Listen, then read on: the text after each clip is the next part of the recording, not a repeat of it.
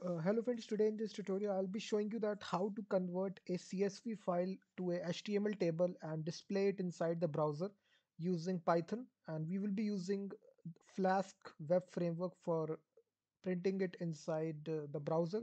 This will be a complete web app where you will convert the CSV file to HTML table.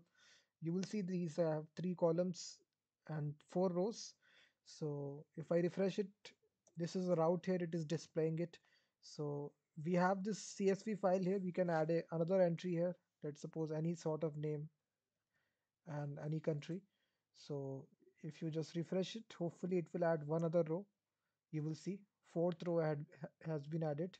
So you can have as many rows as you want here, and this is kind of a converter kind of application where you convert CSV file into HTML table and display it inside the browser.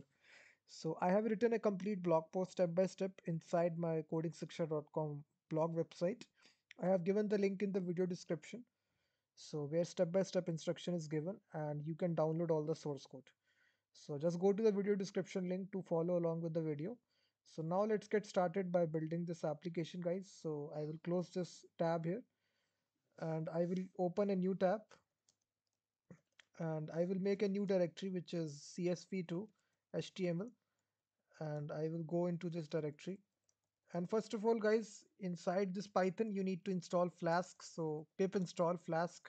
So if you haven't already installed Flask, so just execute this command. After that you need to install Pandas library, which is PANDAS, which will actually convert this for us. So install Pandas library and now open it inside your code editor. I'm using Visual Studio Code text editor. And here we need to first of all write app.py file. So this will be the business logic of the application. So here first of all we will import Flask. So we will from Flask we will import uh, Flask library, and also we will import render render underscore template, which will actually include the HTML file which will store inside our templates folder. So just make a templates folder, and here we will make our index.html file. So basically any HTML file that you want to serve inside your Flask application must be residing inside this templates folder. So this is a syntax. So now after requiring the library, we also need to import pandas library. So import pandas as PD. So after this, we will initialize our Flask app. So the syntax is very simple. You use Flask, and here you pass name, decorator, and after that, in order to run this application, it is very simple. We will again, if name is equal to main, if name is equal to,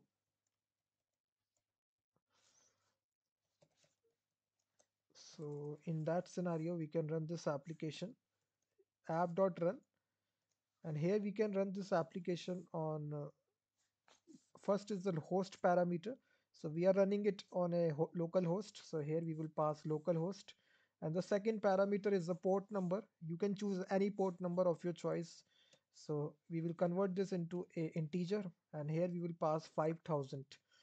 So now basically if you launch this application, just execute python app.py. So it is saying it is listening on localhost 5000, and if you just serve this localhost 5000, this is your application. So it is saying not found.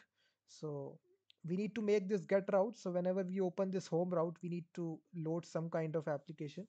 So we can make a simple HTML. So here we can say this is the home route.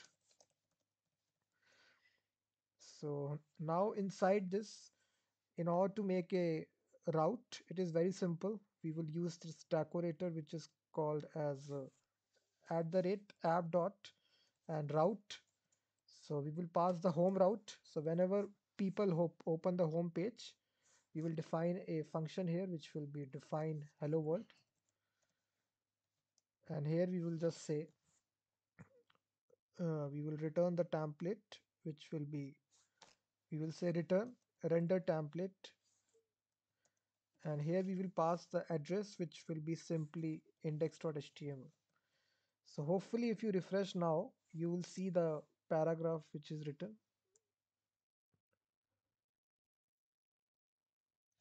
Let me see why it is not.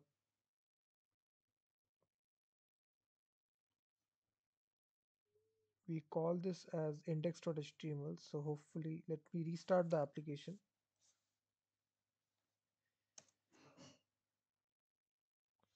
And now if I load this, so you will see this is the home route. So now we are successfully loading this index.html file. So now we simply need to convert the CSV file. So for creating it, the CSV file, just create a simple data.csv file here in the root directory. So here you can just provide some test data. So I will say name, age, country. You can have any columns of your choice. So we can say, let me put some random entries here.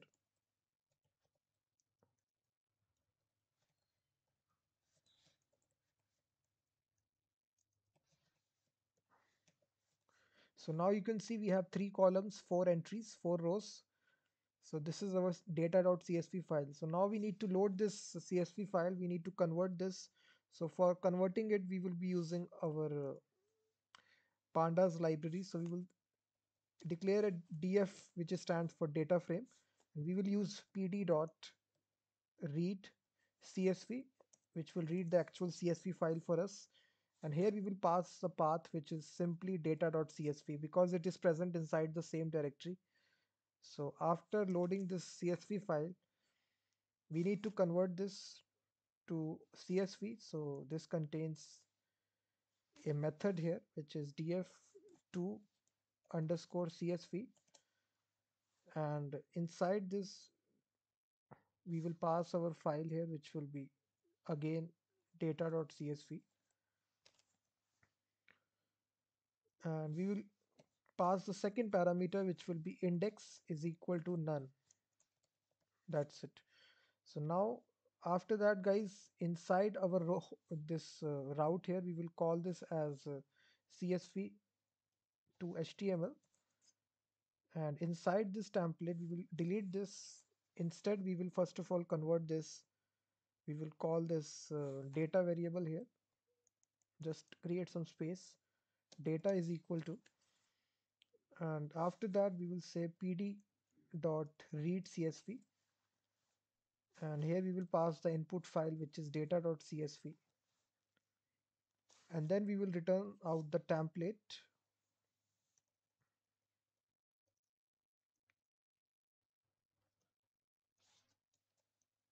return render template, and inside this we will call our index.html, and now we need to pass some data. So here we will convert the csv into html table. So just create a tables variable that we will pass, and inside this, in the square brackets, we will call data dot, and this contains a method, guys, which is to.html, which will actually to underscore html. So this will convert to HTML table. So this is a method here, data dot to underscore html. This will actually convert it to HTML table. And lastly, put a comma. We will also give it a titles variable, which will be a empty array, like this. So this is all that we need inside this file here, app.py. Now we can move to our index.html. Now to render this table, this is very easy. We will have a simple div, which we will align this in the center position. So we will use the attribute align center, and then we will have a table tag, and inside this we will have table row. Sorry, we have the h1 tag, h1, and inside this, guys, we will print out the table. So inside double curly brackets in percentage sign, this is the way by which you dynamically loop out tables. So we would use the for loop, for table in tables, and After that, we will use, sorry, now we will use the h2 tag here. So for the first row, we will use this titles array. You can see we have passed it. This is empty array. You can see we will write here dot index loop.index. That's it. This will be the numbering that you see 0 1 2 3. This is the first row here. The second row, for this we need to have our this tag, which is double curly brackets table, this tag safe, and after that we need to end the for loop. So we will say again percentage sign end for. That's it. Again percentage sign one more time. That's it. So this is the way by which, guys, you can do this. This is the syntax. This can be looking some complicated syntax, but in Flask, this is the way by which you can do it. So simply copy paste this code here. Just watch this video, and now we can launch our application. Hopefully, if I go to the home route, so I need to refresh the application for this python app.py. So it is saying server encountered an internal error. Let me see. Unexpected line 13. Oh, sorry. I think we have missed this percentage sign. Sorry. Just put a percentage sign here, and now you will see our table here, guys. Name, age, country. You can add columns as well inside the CSV file, some more column, and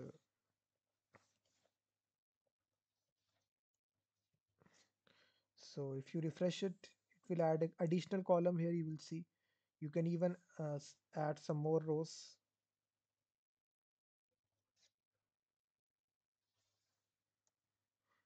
So in this way, guys, you can create a simple converter kind of application where you can convert your CSV file into a HTML table inside browser using the Flask framework and Pandas library in Python.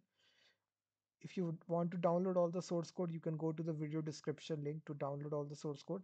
Please hit the like button, subscribe the channel, and I will be seeing you in the next video.